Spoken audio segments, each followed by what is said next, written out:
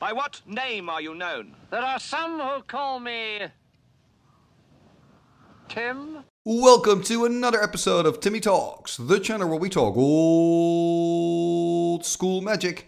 And today we are going to look at a match between Mono Black versus Mono Blue. And the Mono Black player is Joep, and his deck is quite interesting because he's playing Mono Black Control. He's playing with, for example, 4 Nettling Imp.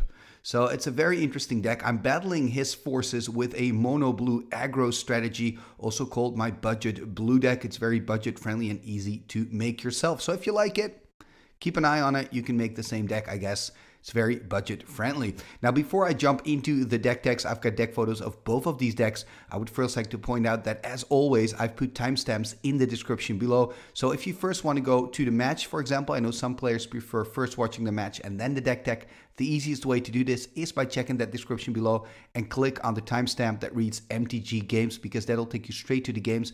And also in the description below, you can find more information about the rule set if that is the kind of stuff you're interested about. Okay, now that that is out of the way, we're going to start with the deck decks. I'm going to start with the deck of my opponent, Joep. Let's take a look at his Mono Black deck. And here we see the deck of my opponent, Joep. It's Mono Black, and he's called it I'm Perfect because there are so many imps in here. So imp as in I'm perfect. You know, you get it? Anyway, there are 4 Nettling Imps in here, and I think the reason there are 4 Imps in here is because he owns a global set, so he wanted to have a deck with the Alpha, Beta, Unlimited, and Summer Edition Imp in one deck.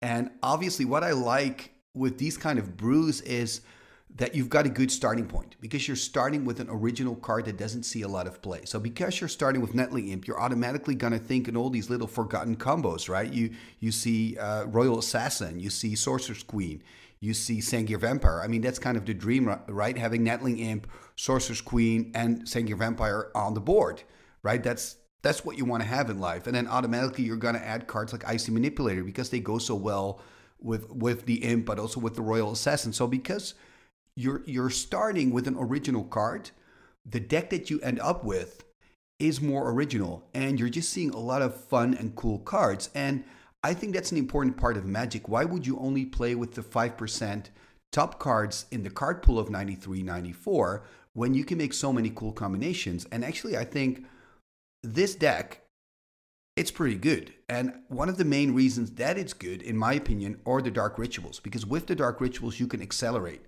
Because a problem with this deck is probably you've got too many 1/1s, they're too clunky, they're too expensive to cast, you have to wait a whole turn before you can use them.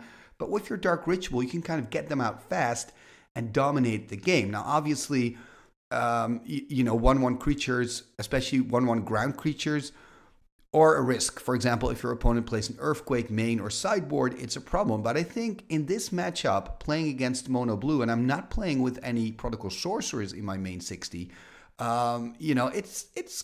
it could work. I think what's important here for the black player is to have that Dark Ritual that he can, start casting creatures right out of the gate. Because I think a danger for him is, my blue deck is very quick, that I'm just too fast for him and that he's almost dead before he can start, doing his control thing.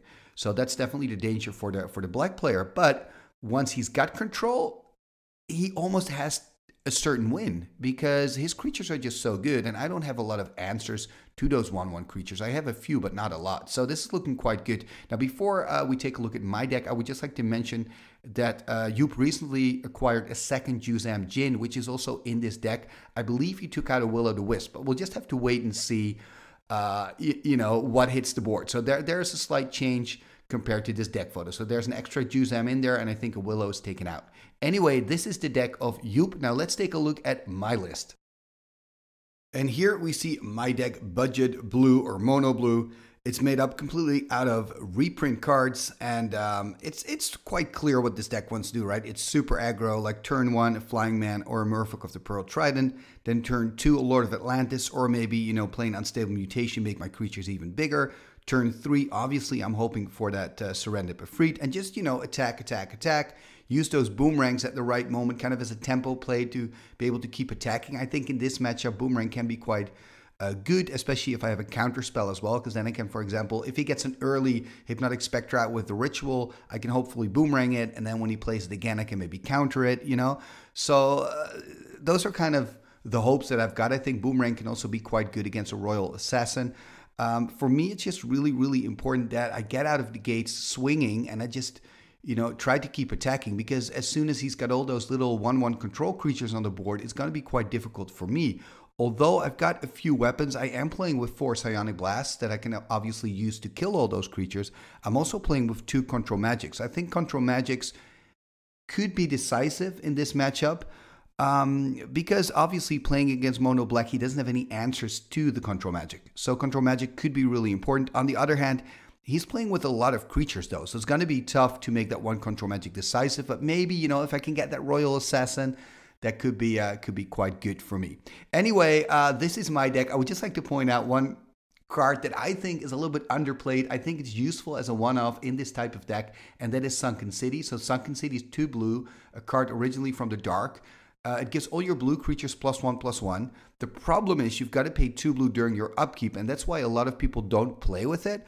But I think if you look at it as a sorcery that reads all blue creatures gain +1/+1 for 2 blue, with the ability to kind of keep it around the next turn and play it again for 2 blue, then all of a sudden you start looking at this card completely different.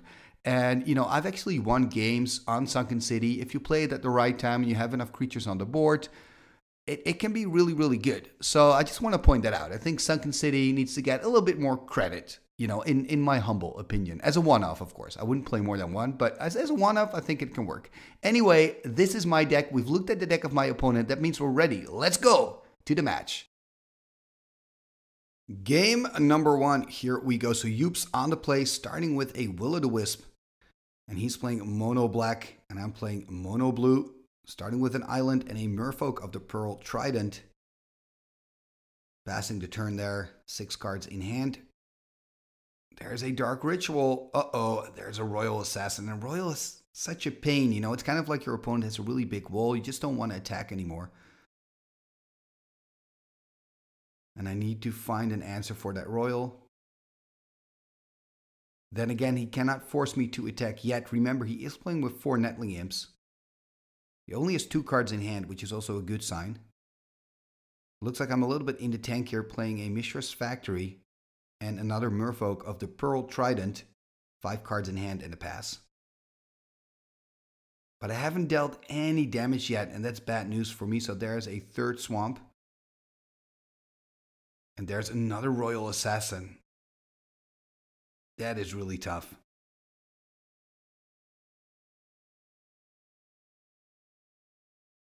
There's another island.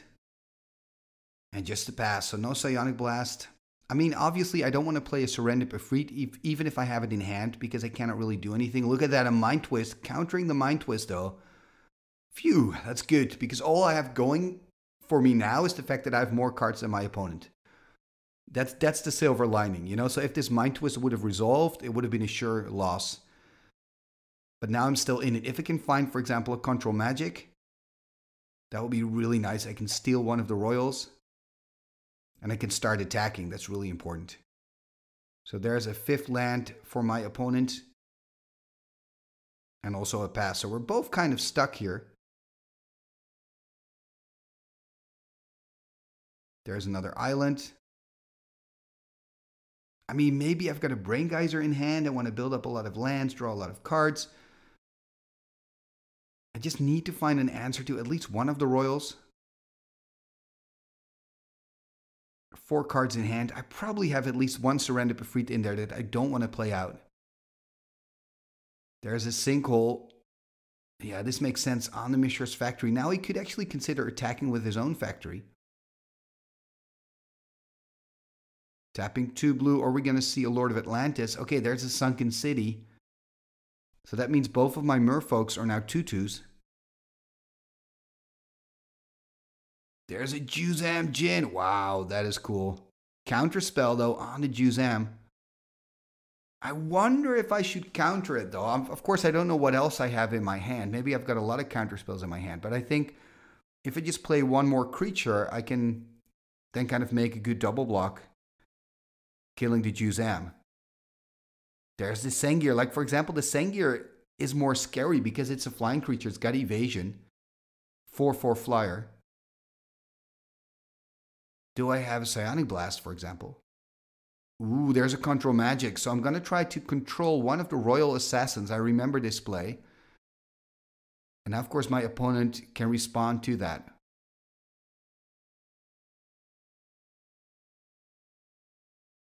So I wonder what he's going to do. He's really in a tank. He's trying to find a way to tap the royal that I've targeted so he can kill it with his other royal.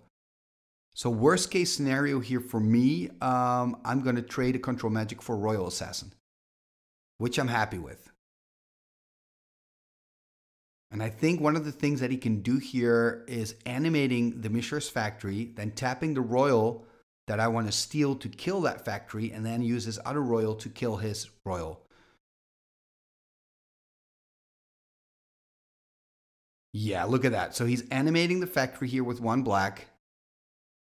And he's then killing it with the royal I want to steal. And then he's killing that royal assassin. So yeah, I mean, basically one control magic for a factory and a royal, that's really good. The problem, of course, for me is that he still has the Sengir Vampire that I cannot block, and he still has one royal assassin. And also the Will-O-the-Wisp is super annoying for me because I can just block everything. You know, an 0-1 flyer, 1 black regenerate. There's the attack with the Sengir, so I'm going to drop to 16.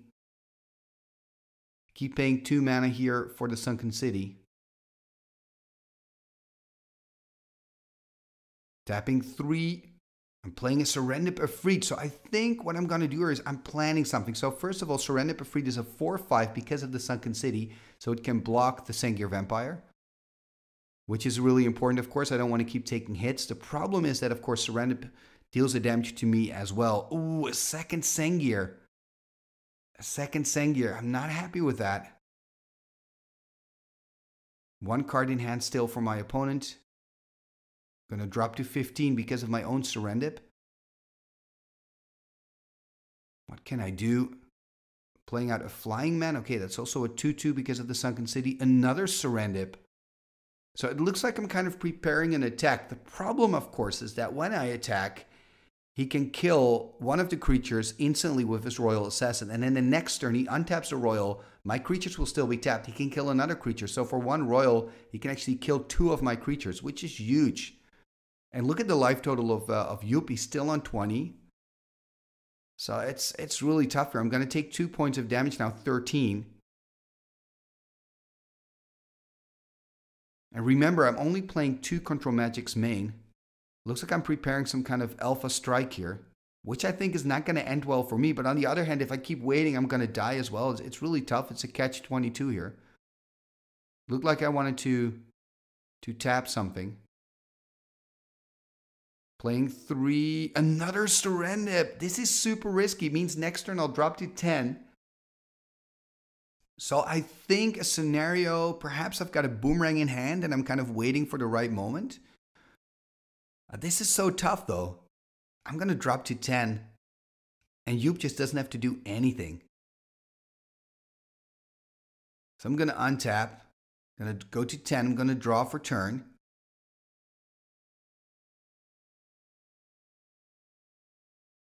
Play another island. 2 cards in hand still. What am I going to do?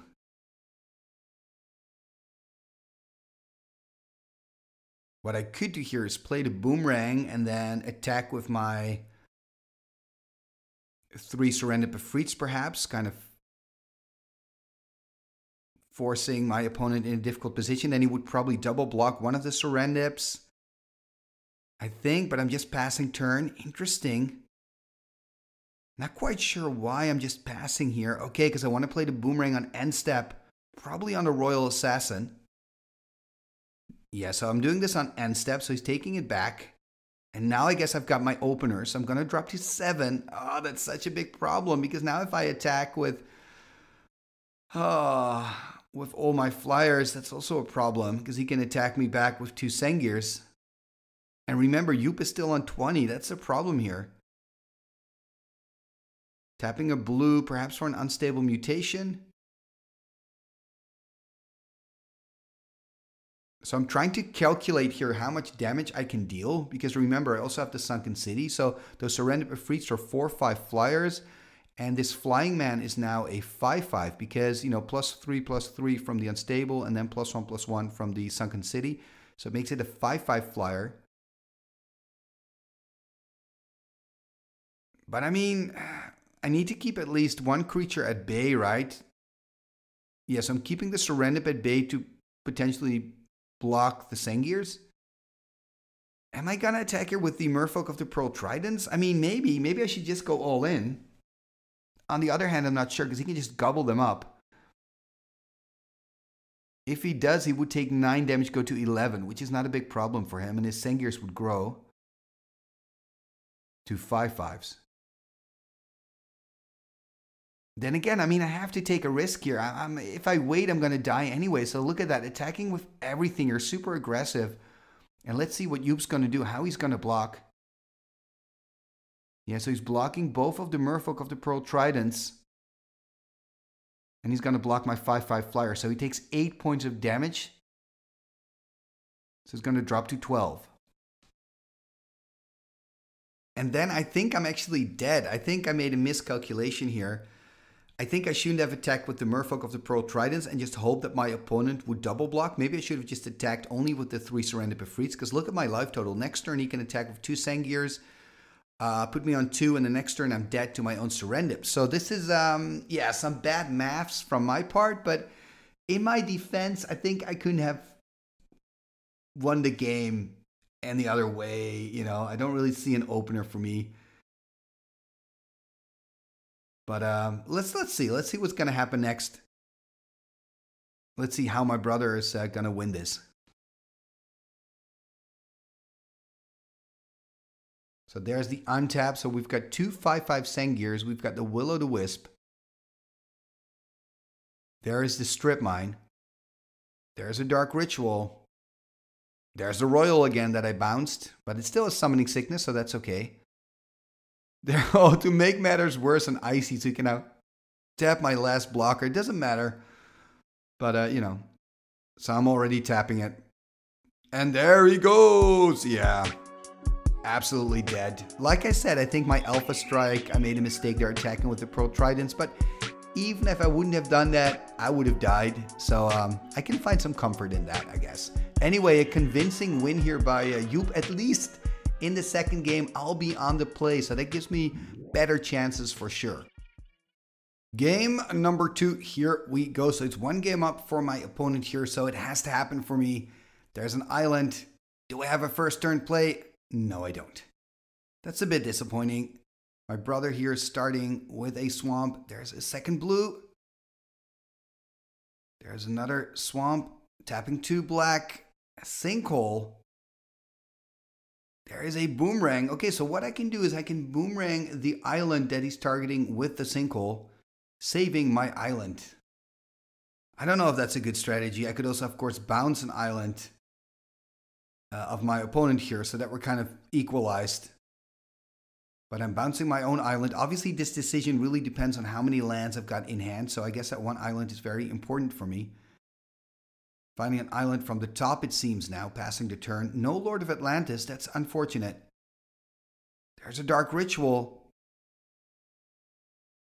And a tap, so 4 mana. There's a Juzam Djinn. Do I have a counterspell? I think counterspell is really important right now, unless, of course, I've got, for example, a Control Magic and I can play that later, but still, then it would take 10. Yeah, I think countering this, or actually boomeranging this, which is quite nice because he used a Dark Ritual to play it out. So boomeranging the Juzam. That's at least gone for another 2 turns. Ooh, passing the turn. So I am kind of stuck on land. I'm on 7. Okay, finding an island here. Finding a flying man. Looks like I want to keep 2 blue open as well, so I probably have counter magic in hand. And my opponent has some mana issues as well, it seems. Missed a land drop. Discarding now that Juzam. Okay, this is fantastic for me. It's giving me the time here that I need. There's an attack. Gonna put him on 19. No unstable mutation, unfortunately. There's another flying man, so building a modest army. But it's not going very fast, though. I mean, my opponent is giving me time because he's not finding any swamps. Look at that, even discarding a Nettling Imp. Tapping, attacking for 2 here. Tapping 3, so I'm kind of taking a risk, offering an opening here to my opponent. No longer have counter magic up. Ooh, this is too bad though, finding a swamp. Does he have a royal? That will be really bad for me. Tapping 3, Royal Assassin. Yeah, that's not what you want to see. So I made that decision to tap out, and yeah, that's been pretty brutal. Okay, got a boomerang though. That's something. Attacking now for 5. And passing the turn back. There's another swamp, so he's really finding his lands now, really getting back into the game. The good thing for me is that he's already on 12. There is another royal here, or actually the same royal coming back, and now there's a counterspell. And look at my graveyard, 3 boomerangs and a counterspell. I must have had this really weird hand full of boomerangs. Taking another damage, gonna drop to 18. Attack again for 5, gonna put him on 7. I'm so close now to the victory. Another Surrender Befried. It's gonna be really tough here for Joep. Needs to find at least 1 blocker to survive.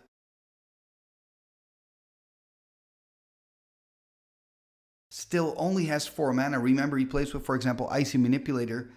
You know, he can play the Icy, but he doesn't then have the mana to activate it. He is playing out a Hypnotic Spectre, so that's going to save him, going to give him an extra turn. He's got a chump block with it, though.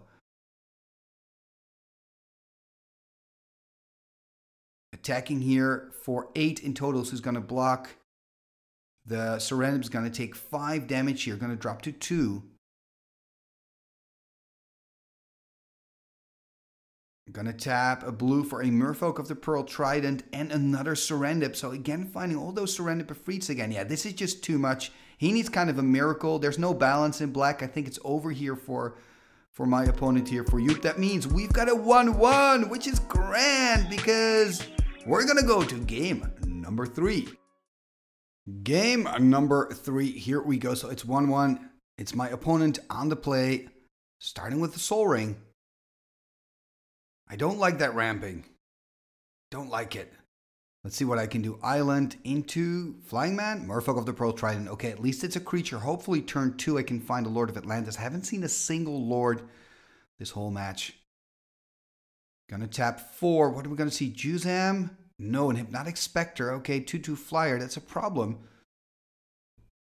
Let's hope that I have a boomerang or something. There's an island. Tapping a blue for a Flying Man. Okay, so I could consider chumping. It's dicey. And again, it depends what I have in hand. Attacking here with the 2/2.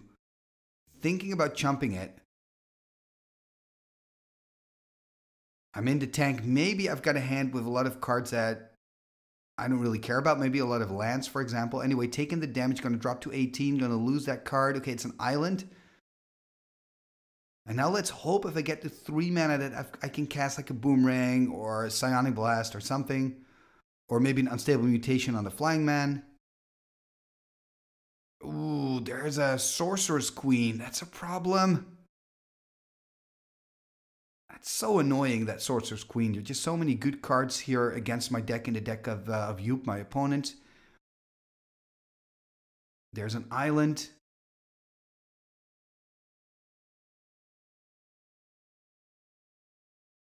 What can I do? If I have a Psyblast, am I going to use it on the Hypnotic Spectre, or should I use it on the Sorcerer's Queen? I still have 4 cards in hand, so probably best on Hypnotic Spectre. Of course, it's an instant, so I can also use it later. I can now first maybe attack even.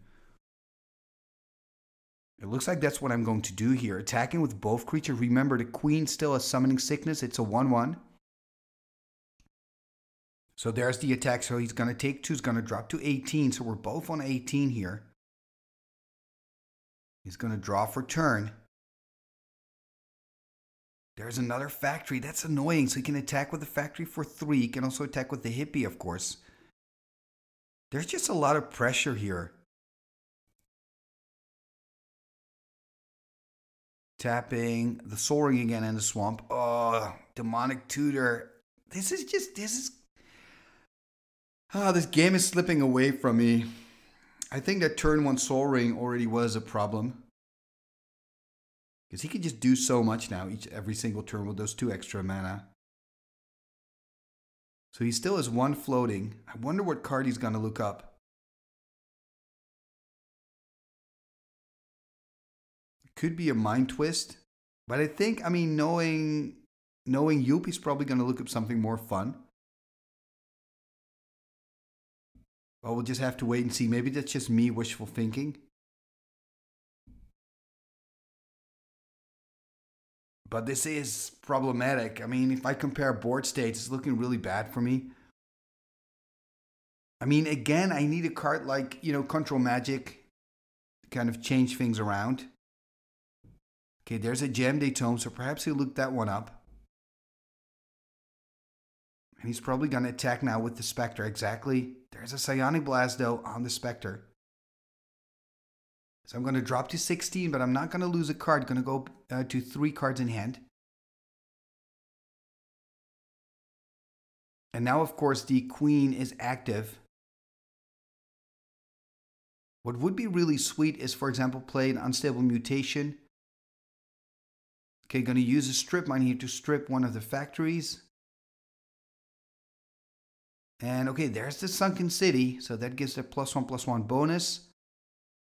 And there it is, the Unstable Mutation. So this is quite a nice way of working around the Sorcerer's Queen, because the Sorcerer's Queen only changes the base power and toughness, and then you still add the extras. So what my opponent is doing right now is making my Flying Man an O2, but it gets +3/+3 from the Unstable and +1/+1 from the Sunken City. So I'm still dealing 6 points of damage here, which is quite nice.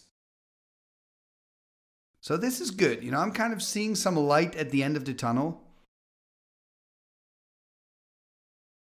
I mean, it's still looking quite good here for my opponent with that book as well. There's the Willow. That's so annoying. That Willow is, again, it's such a good card against my deck. And now I'm just going to wait and see my own Flying Man slowly die to the Unstable Mutation. So it goes from a 4/4 into a 3/3. Well, actually, it's still a 4/4 because of the Sunken City. But every upkeep, there's a -1/-1 counter added. And he's now tapping down my Flying Man. Attacking here. It's going to take a damage. Interesting. Oh, of course, he didn't have any mana anymore to block with Willow and regenerate. So at least I was able to deal 1 point of damage. It's something. No cards in hand for my opponent top decking at the moment, but he's got that book, of course. So now drawing for turn. Oh, there's a Nettling Imp. Yeah, this is so bad. Nettling Imp and Royal Assassin is quite a nice combo because he can tap my creature down and force it to attack. And if my creature can't attack, even though it's tapped, it's destroyed at the end of the turn. So yeah, this is really a big problem. Another -1/-1 counter, so it's now a 2/2, and with the Sunken City a 3/3. I guess all I can do really is pass the turn or just attack with everything. So he's now tapping down the Flying Man.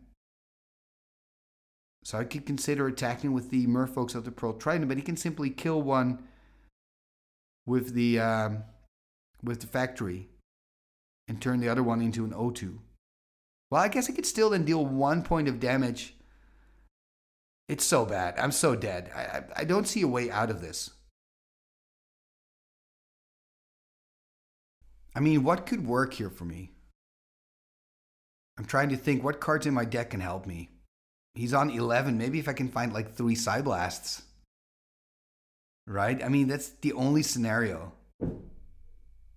Right? Brain Geyser and then like draw a lot of Psyblasts. I've already played out 1 though, but I'm playing 4 in the deck. And of course a Control Magic doesn't hurt, but yeah, now he's doing that trick, right, where he forces my Flying Man to attack and he taps it down. That means it dies. I mean, it was going to die anyway to the Unstable, but...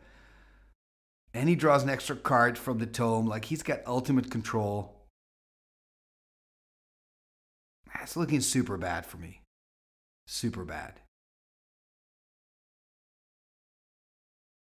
I mean, if you can also find like a Sengir, it would be even worse. Tapping 3, Royal, also bad. Royal Icy Manipulator. He already had that killer combo with Imp and Icy, but now he's got Icy. Royal Assassin, another nice combo. Yeah, killing my flying man here. And again, I'm at this decision point. Do I also want to attack with my 2 merfolks? I don't think I should. I mean, all I can do really maybe keep cards in my hand. I'm not going to, though. I'm just going to keep playing them out, kind of feeding them here to that machine, killing machine of my opponent. Yeah, I mean, it's going to be super tough now. My only line of winning is really through the Psionic Blast, I think. So I could, if I want to win with the Psionic Blast, one of the things I could do is try to get him on 8. I have no idea how, but that would mean I only need 2 Psionic Blasts. I mean, I'm on 16. I think I've got no cards in hand, and this is just awful.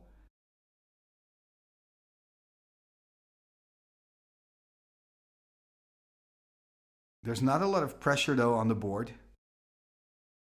So he's going to kill here my Serendipity. Could have waited, of course, until I took a damage from it, but maybe he wants to attack already this turn. No, he doesn't. Passes the turn. Oh, 1 card in hand.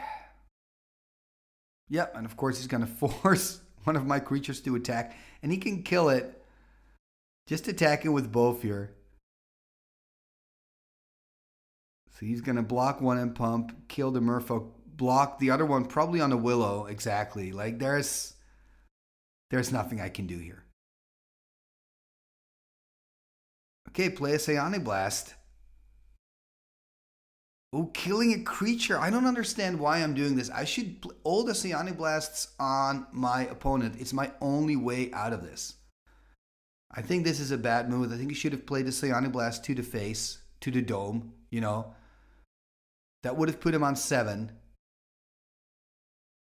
It's as close as I'm going to get because I'm not going to win this. I'm not going to get through this wall with like combat damage. That's not going to happen.